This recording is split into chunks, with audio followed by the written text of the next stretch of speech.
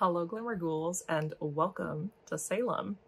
My best friend and I are on a trip to Salem for her birthday, and I haven't been to Salem in many years. I came when I was like 17, and it's so exciting to be back here as an adult. It's very interesting because it's springtime, so everything is kind of slower. Things are, it's not the busy season, so it's kind of cool to get to explore the city. It's almost like we have the city to ourselves in a strange way, and it's been very cool. Today is our first day. We're staying in the Daniels house, which is a beautiful historic home. It is the oldest bed and breakfast in the United States. This house was built by ship makers in the 1600s, and almost everything is original to the way that the home was. Obviously, they've painted and spruced and things like that, but it is simply gorgeous in here. The history is amazing. We're like right in the heart of Salem. It's so cool. Let me show you around the room just a little bit. This is the Marion room, and as you can see, there are lots of ship and maritime themed things in here. It's so beautiful. We've kind of got our stuff everywhere, but it's still really pretty.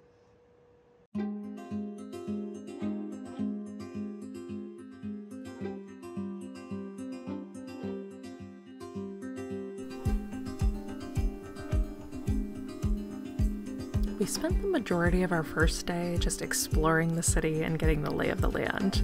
It was very cool because it was foggy and rainy this day, and we pretty much had the city to ourselves.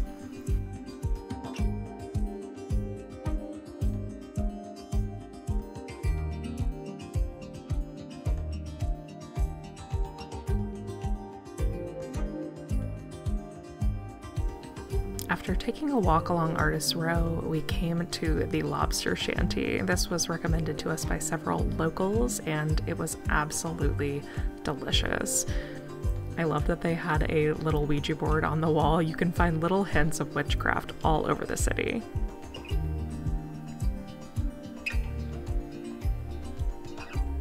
If you're looking for some delicious lobster or seafood options, I would highly recommend checking this out.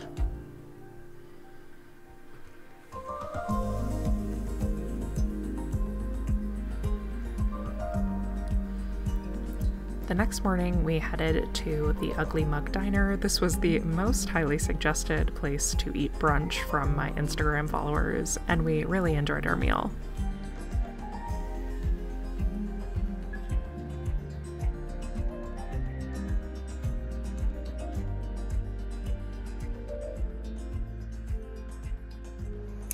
Hey everyone, so it is day 2. We had breakfast at the Ugly Mug Cafe, which was really great, and thank you to everyone who suggested that.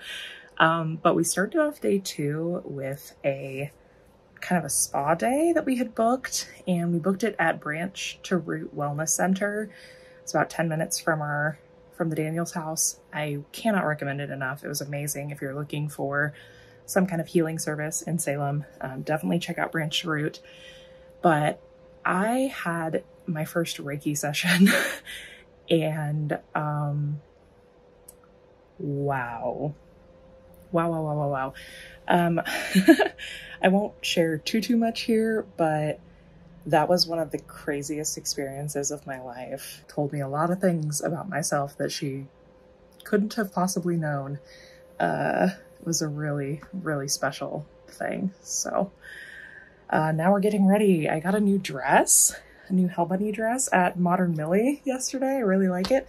And we're gonna get ready and maybe go try to find some of the Hocus Pocus filming locations and see like House of Seven Gables, the Witch House, stuff like that. My best friend has never been here. She hasn't seen some of the historical sites, so we're gonna do that and do some photo ops. So we're gonna get cute and go out. I'll see you in a bit.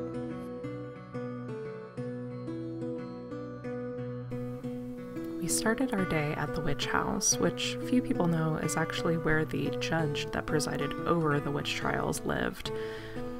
One of the interesting things about traveling to Salem is that it is this mixture of celebrating the history of witchcraft while also remembering that some really terrible things happened here. So I'm glad there are these opportunities in the form forms of museums and memorials to commemorate what happened and honor those who died. Right down the street from the witch house is the Ropes Mansion, which many of you might recognize as Allison's house from Hocus Pocus. It was very cool to see it in person. I only wished there were tons of pumpkins outside.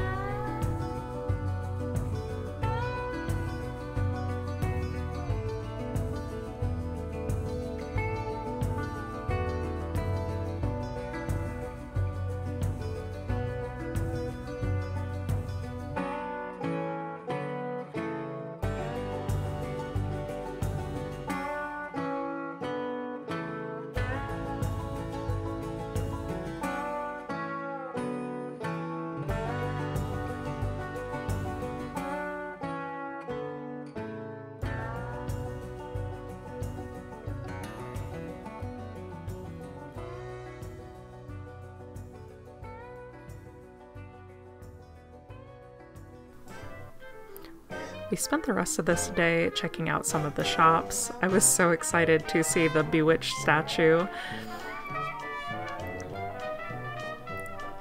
This is Emporium 32, which ended up being one of our absolute favorite shops in Salem. It is so cute, so well curated, and the people who own it were some of the most fun and lovely people to chat with. We went in here at least 3 times while we were in Salem, and I would absolutely go again right now if I could.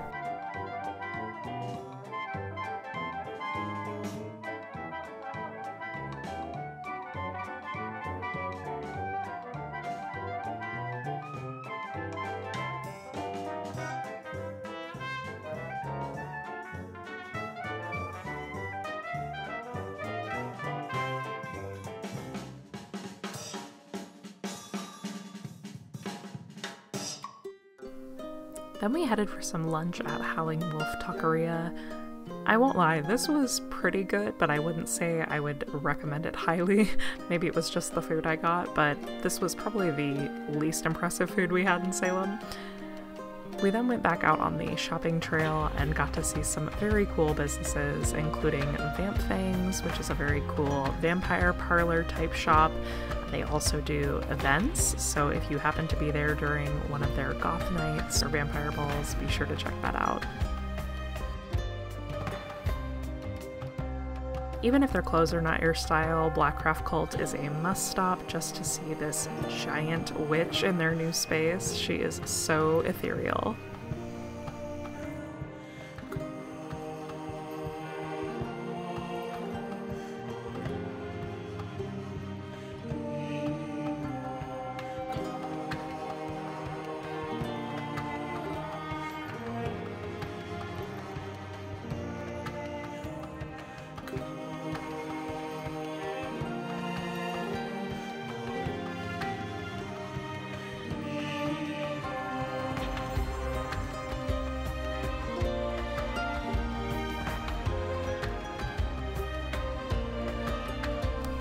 After a long day of shopping, we headed back to the Daniels house to change for dinner, and we had spotted this very cute Italian place, Bella Verona, not far from our bed and breakfast, and decided on a whim to check it out.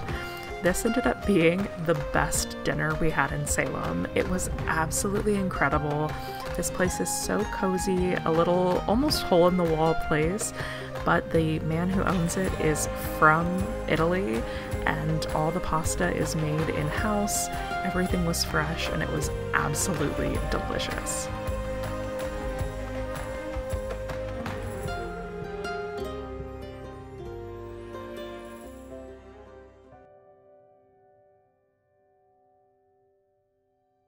The next day we spent on the wharf, first starting at the Witchery for our own brew making session.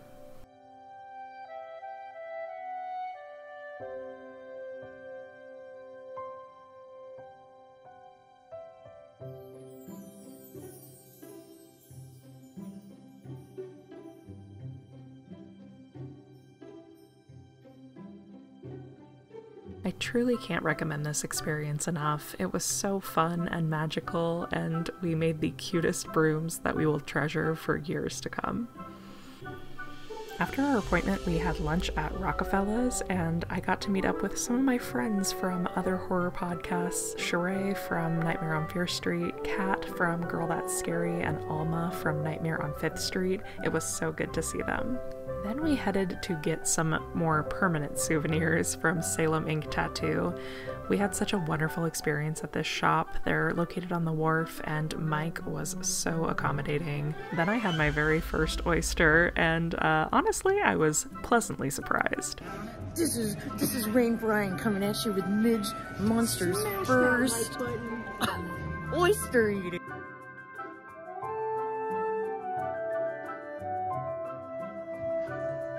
This is Midge Munster diving in. Do I just like shoot it? Is that... Kinda, yeah.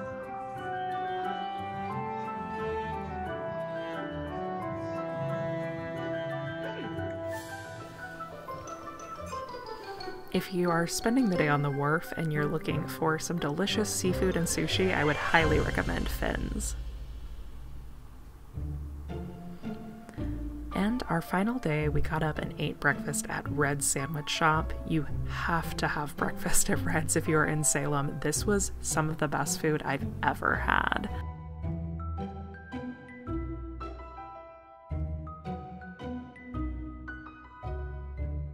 Then we headed to what ended up being my favorite stop in all of Salem, the Salem Witchboard Museum. I had been so excited about going here, and it far surpassed my expectations.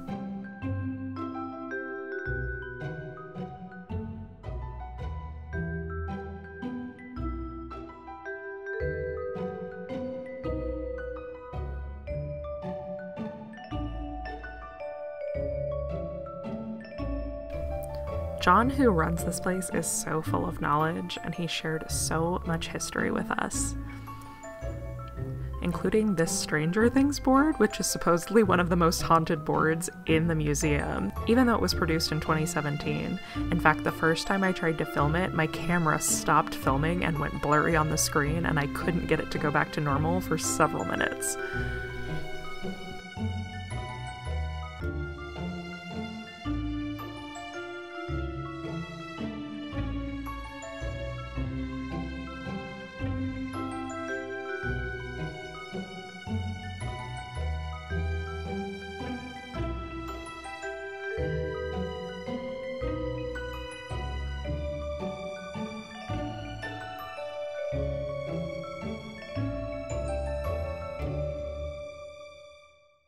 For our final evening, we had a nice seafood dinner at Turner's.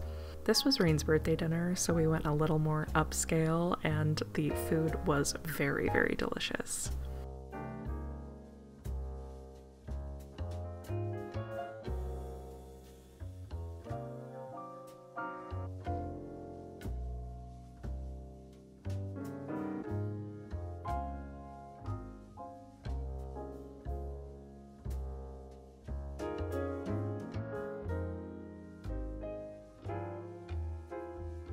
Then we went for a nightcap at the All Souls Lounge. I absolutely loved the mocktail they made me. This was the Bramble, and it was really delicious. And we finished off our last night heading back to our new love, Bella Verona, and having a delicious little lemon sorbet.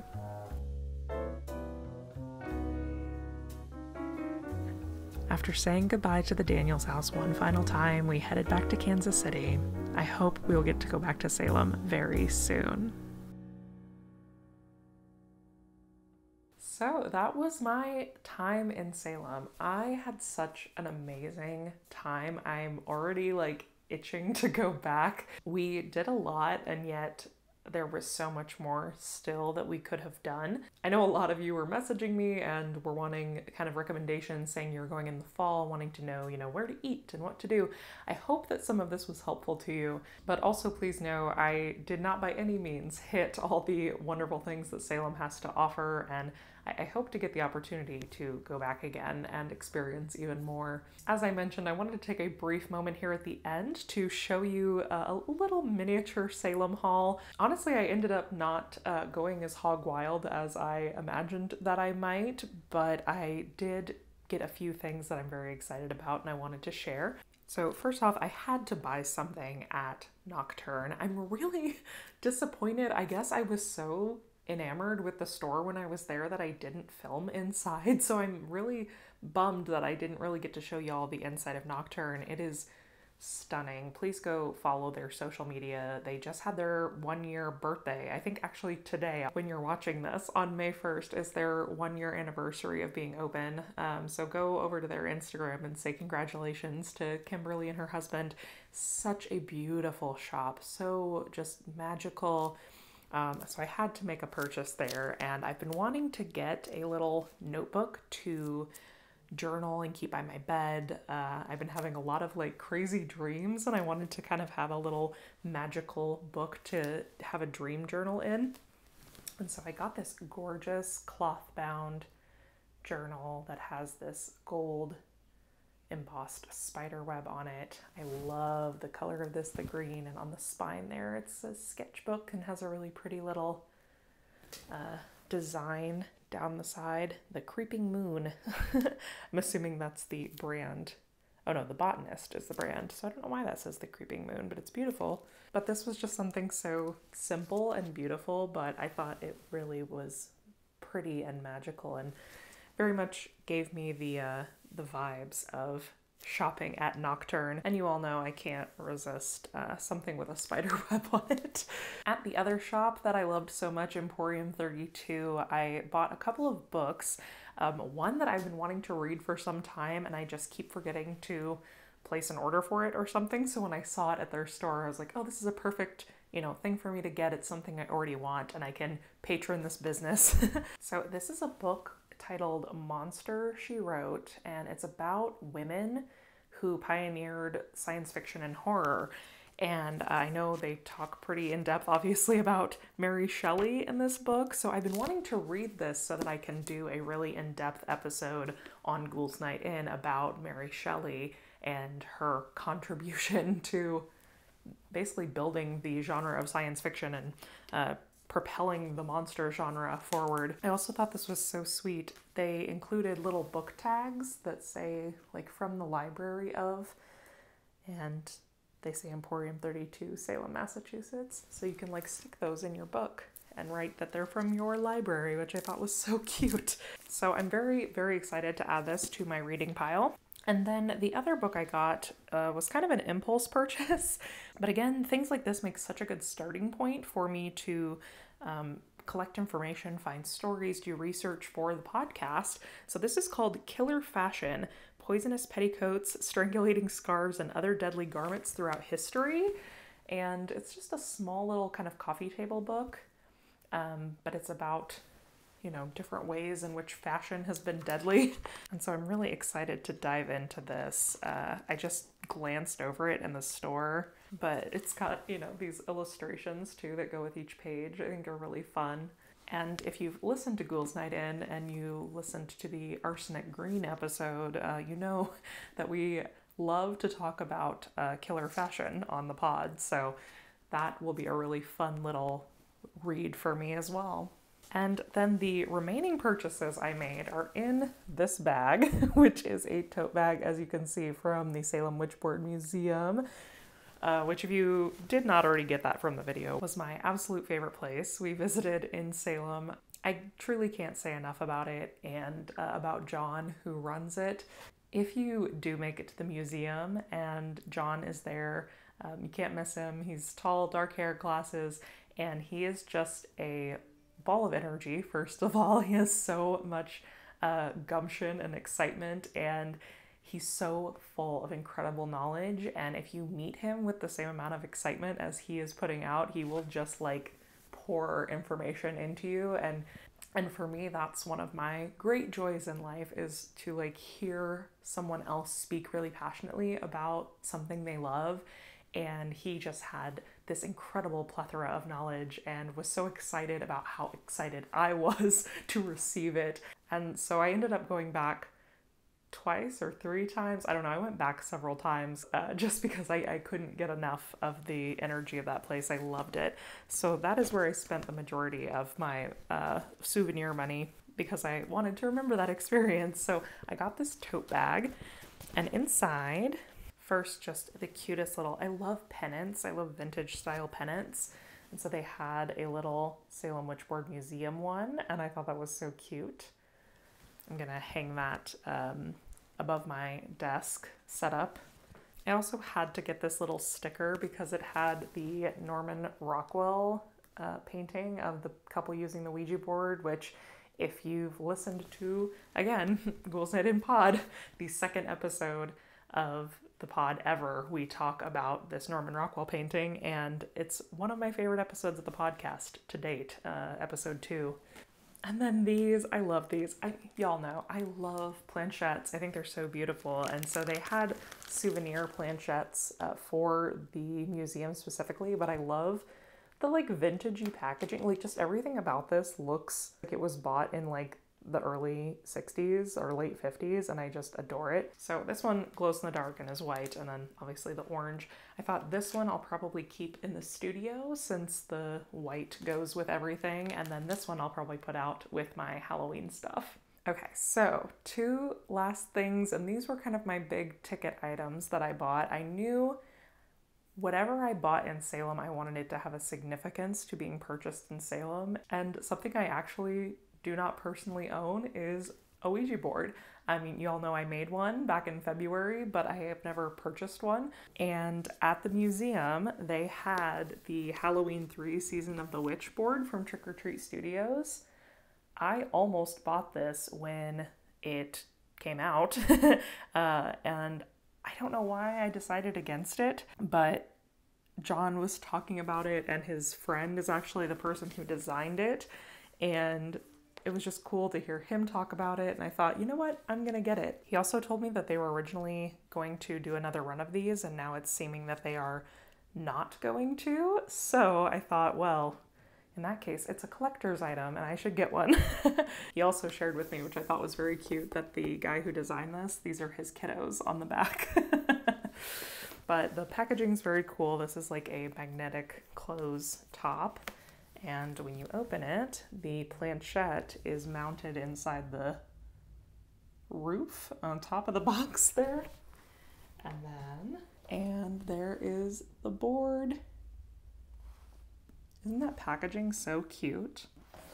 I remember the first time I saw this board online thinking, oh my gosh, that would be such a beautiful display piece. Because even if you're not a fan of the Halloween franchise, which I am, but this is just such a like Halloween-y board. It's so trick-or-treaty, and I love it. I'm so excited to have it. I love that it's orange. Makes me really happy. I love the little candies in the corner and the art of the masks from the film. By the way, this is designed by Sam Furst. F-U-R-S-T is the name of the person who designed this board for Trick or Treat Studios. And see, like at the bottom it says trick and treat. I just think it's so like perfectly Halloween-y. I love it. So, baby's first Ouija board. I'm very, very happy. And then the last thing I have to show you is probably the thing I'm most excited about. As you saw in the video, Rain and I went to the witchery and made our own brooms, but in that clip you didn't really get to see the finished product, so I thought I would share that with you. Here is the broom that I made. Let's see. Maybe like that? Is that the best way to show it? So tall.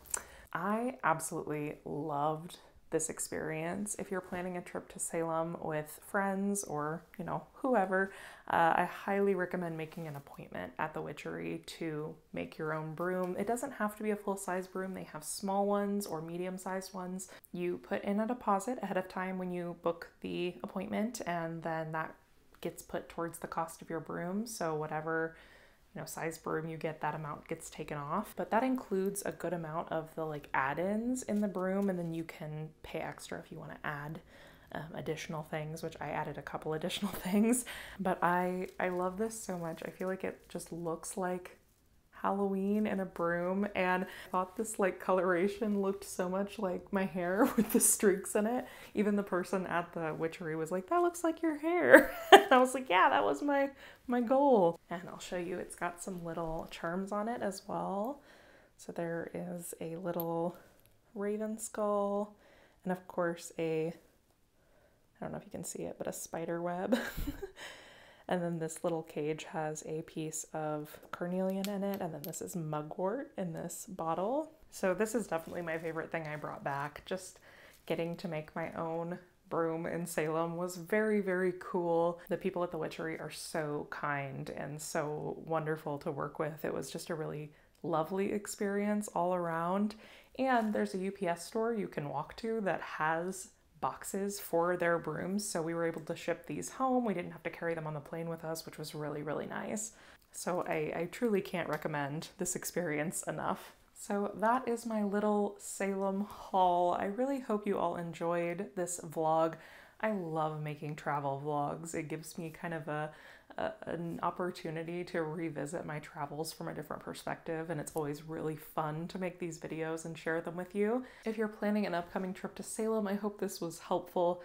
If you are someone who lives in Salem or frequents Salem, please feel free to, down in the comments, highlight any of these businesses or highlight things that I missed, so that those looking to this video to plan their own trips could get additional tips and tricks down in the comment section. I would love to just chat more about this, especially since I'm planning to go back soon as well. So definitely let me know what I missed that I can't miss next time. It feels really good to be back. I was traveling for a full 2 weeks, which was absolutely amazing, but it feels so good to be sitting here and talking to you all on the camera again. We are officially halfway to Halloween now, which is very exciting. I will be putting up a halfway to Halloween video next week, and we are going to start our plans for the Halloween season and figuring out what we're going to do for house decor and other projects that I have planned. I'm very excited. If you're a member of my Patreon, we just did a little halfway to Halloween celebration and